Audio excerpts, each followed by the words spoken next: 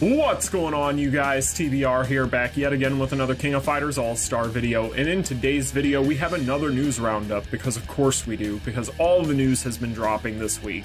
In today's video we're going to first and foremost be talking about some information as it pertains to some different in-game events that are going to be ending today, because there are quite important events in there that you guys are going to want to make sure that you are taking advantage of before they end up expiring today. We're also going to be taking a look at the results for that survey from last week that we had talked about in order to gauge our interest in which characters should be getting the EX change-up system next. And then finally, we're going to be taking a look at the very first Street Fighter V Collab character reveal trailer, this one for the free version of Chun.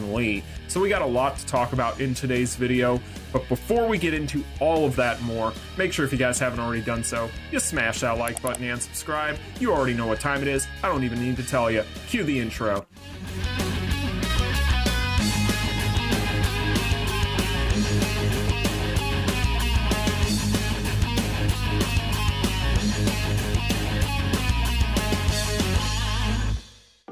Alright, you guys, so as per usual, timestamps will be available in the description, as well as the chapter functionality on this video, so that way you guys can skip to whatever part of the video is most important to you. But with that being said, the first thing we're going to go ahead and talk about today is going to be the in-game events that are going to be ending. So we do have quite a bit today that is going to be going away, as all of the EX events are going to be ending, with the exception of course, the dispatch system, which should at this point be a permanent system, so we don't have to worry about that despite this little clock here. So first thing I want to go ahead and talk about here is going to be the Rush Dungeon. So just like any of the other Rush Dungeons, the Rush Dungeon event itself is going to be going away today.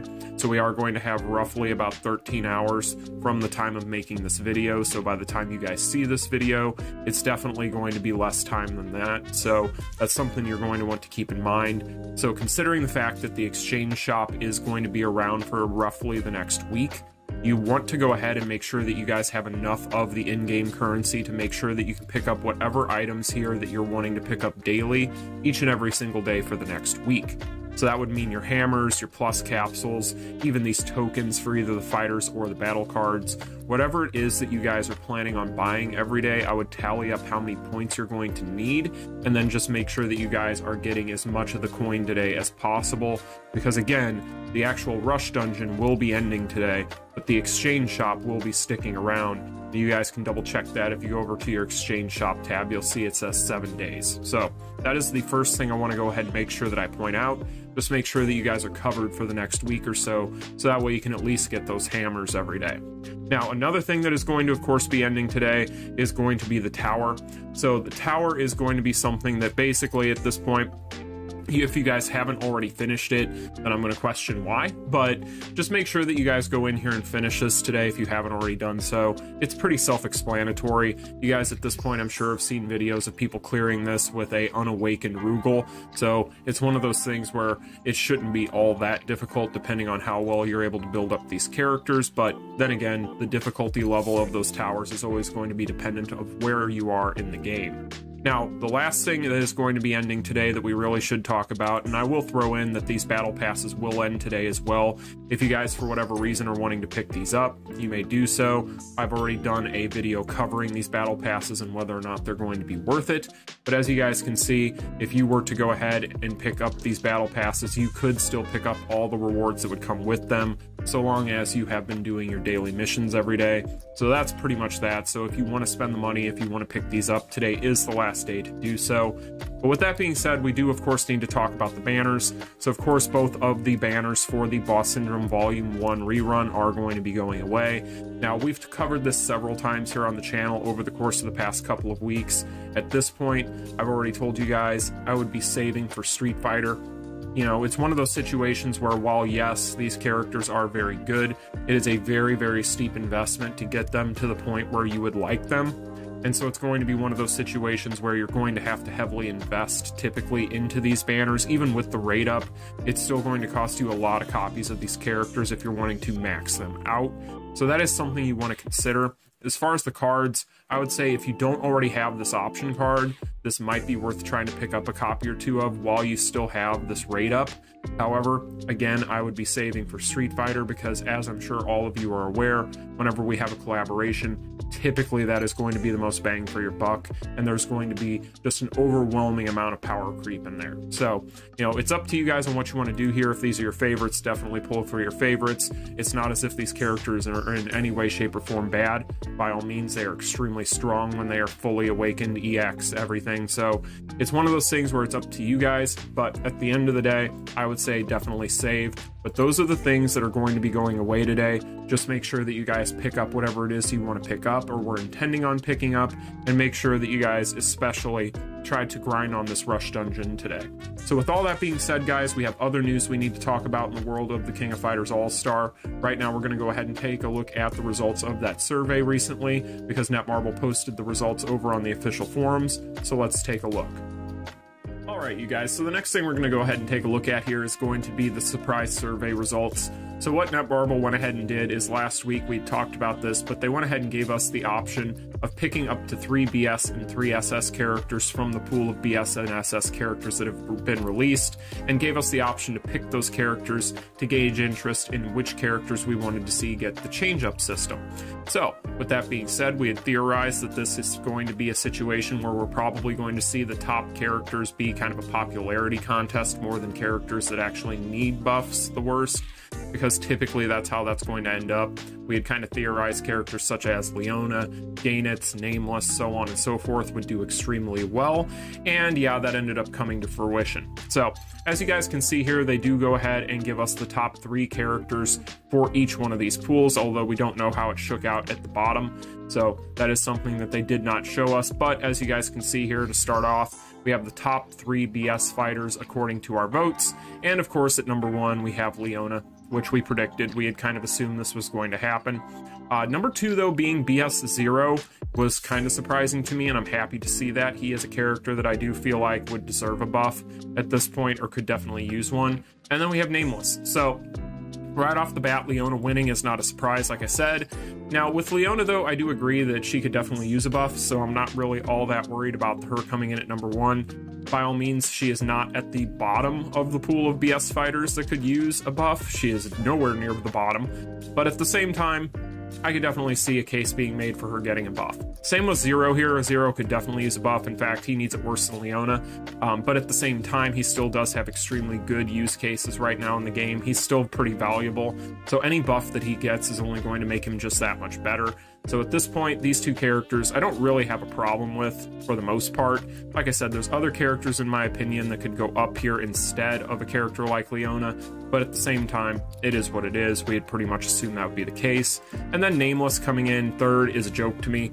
This character does in no way, shape, or form need a buff. This character is absolutely dummy broken, and this is basically just voted on for popularity at this point, because there's no way anybody believes that Nameless is in a bad position in the game, because this character is stupid, and as you guys have seen with the copious amounts of videos I've made on him, he can pretty much pass through anything with ease and not even break a sweat. So yeah, at the end of the day though, I do think that this is pretty decent. Now, one thing that should be mentioned here is the red type down here. They say we will do our best to consider the above wishes for our next EX upgrade fighters. That's basically to cover them in case this happened, I bet. So I get the feeling that you're probably not going to see a character like Nameless get buffed anytime soon, just like another character we're going to talk about here momentarily when we talk about the SS fighters.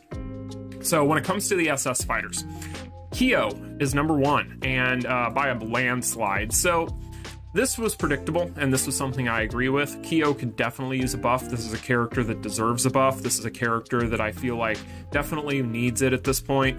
I would love to see Kyo back in the meta, because this was a character that was pretty much the top of the meta for a very long time. Surprising amount of time considering how power creep works in this game. So I'm very happy to see that. Iori, which is his banner mate, pretty much seals the deal for me that this banner is going to get a buff probably in the next month or 2. Probably in the next couple months, because we do have a collab coming up, but definitely I think in the next couple of rounds of EX change-up characters, these 2 guys are definitely going to get it. So it's nice to see Iori here. This character I had actually voted for. He needs it, so definitely glad to see that. And then in 3rd we have Terry, which, are you kidding? oh, Terry won't get buffed anytime soon. That's not going to happen. Again, this line of text. This character is not going to get buffed right now. This character, it's more recent than almost any, well, pretty much any of these characters, really. And he's just, yeah, he's Terry. He's stupid. SS Terry is an amazing character. So, yeah, I really don't see a case to be made there, but at the same time, that's the result. So in general, you guys, this pretty much shook out the way we kind of assumed it would. I don't think it's necessarily anything too terrible, though. For the most part, I'm pretty happy with what I see. The third place characters on both pools, in my opinion, definitely don't need buffs right now. Maybe in a couple of months' time, when there's been more kind of space in between the last, or when they were released, that would make more sense. But at the same time, I just don't see it. So with that being said, you guys, now we're going to go ahead and take a look at the newly released Chun-Li trailer, because yeah, it's Street Fighter, and of course we're excited. So let's get into it. Here comes a new challenger. 恨みっこなしよ。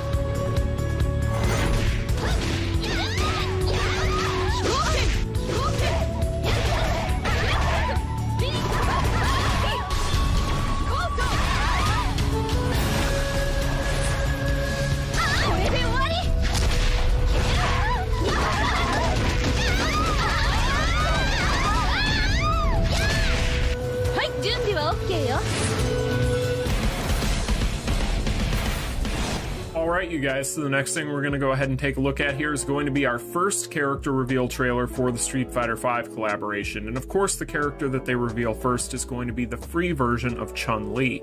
Now, for those of you who did not see yesterday's video, we did break down a lot of new information that was released about this collaboration, and this character was confirmed to be the free one, at least from best we can tell from the official website. So if you haven't seen that video, link will be in the description. But suffice it to say, again, this should be the free version of Chun-Li. We're going to go ahead and slow this down and take a look at this trailer. Spoiler alert, though, they do a very good job of hiding a lot of the mechanics here, so there isn't really much we're going to be able to glean about any effects or anything along those lines. However, we do get a good look at her skill set, so let's go ahead and take a look at it here. And like I said, we do slow it down, as always, here on the channel, just so that way we can get a better look at what there is to see. Now, as always, they're going to start out here with the basic string. The basic string, the only thing that really sticks out to me here is the amount of airtime that she's getting out of this. Pretty cool stuff. Whole lot of hang time there. Look at that. Poor Mai. Of course it would be Mai getting bullied in this trailer. So the S1 here is going to be the projectile, so pretty standard stuff. Standard projectile there. Again, we can't really tell what's going on as far as any effects, but the S2 is a bunch of kicks, which is a nice little multi-hit. Again, a nice signature Chun-Li move. And then finally, the S3 is going to be another nice multi-hit strike skill. So it's looking like we have a projectile and two strike skills there. And then this guy here should be another projectile skill, I would assume. And then finally, we're going to have the 3PG finisher. This is going to be the card finisher, so this is going to be the first look at the card art. Very nice stuff. As always, Netmarble does an amazing job on any of their art for any of this stuff.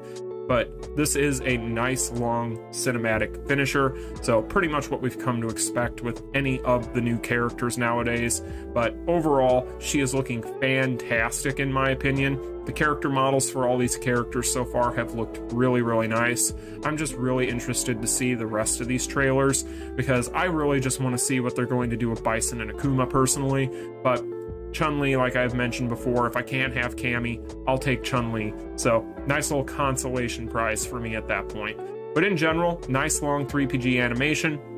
In general, you guys, I'm pretty happy with what I'm seeing here. Again, we can't really glean anything such as dots or anything along those lines from what we're seeing here, but in general, that's pretty much what we can tell from the trailer. We can back it up and look at it one more time, but again, you guys will be able to see in here, it's very tough to tell anything from this, and it doesn't look like there's really anything that we could really tell as far as, we can't even see hyper armor, super armor, all that stuff, because usually they hide all that stuff in these trailers, and that's definitely the case here. But that projectile looks like it's pretty much a nice kind of middle of the road speed-wise projectile. These last two skills, though, look like they're going to have a decent amount of multi-hits. She is a free character, so we'll have to wait and see just how good she is. Free characters pretty much mean nothing when it comes to collaborations, because typically the free characters are just as good as anybody. So it's one of those things where this character is probably going to be extremely powerful if history is going to repeat itself with the way Netmarble does things, but you never know.